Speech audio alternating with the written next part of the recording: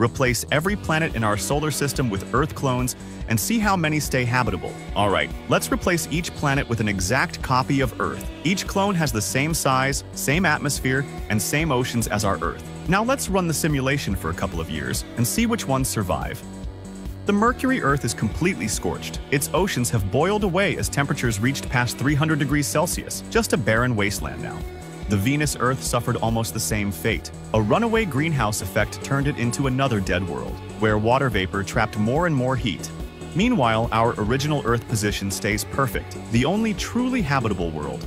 The Mars Earth has frozen over. At minus 33 degrees Celsius, its oceans are solid ice, and it's become a true snowball Earth where even the equator is frozen solid.